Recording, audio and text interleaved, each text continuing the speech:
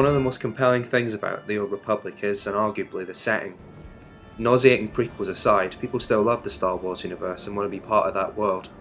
That's one of the things that the game offers straight out of the box, the chance to feel like a classic Star Wars character. Each class, with the exception of the Imperial Agent, which is basically James Bond in space, represents an archetype from the films.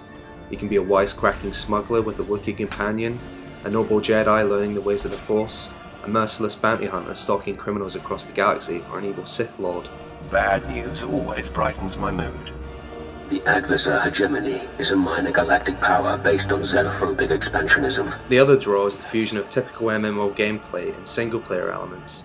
At its core, The Old Republic is like any other online role-player, but the addition of story elements, interactive dialogue, branching paths, gives it some extra weight. Each planet has its own problems and internal conflicts, and you find yourself in the middle of it all, either representing the Republic or the Empire.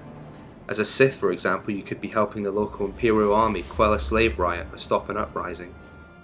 Admittedly, not all of the dialogue and story is top quality. Alderaan is especially tedious, recalling the dull space politics of the dreaded prequels, but it eclipses anything else in the genre. The interface, controls and combat are all pure World of Warcraft. This means that straight from launch the game is incredibly competent as an MMO, borrowing elements that Blizzard have refined over the years, but it also means that the game has something of an identity crisis. So long as our own strength is true.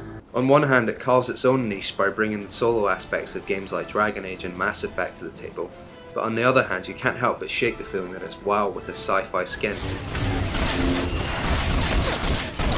It's exciting to think about what the game will be like in a few years, if of course it survives that long. You never really know with MMOs.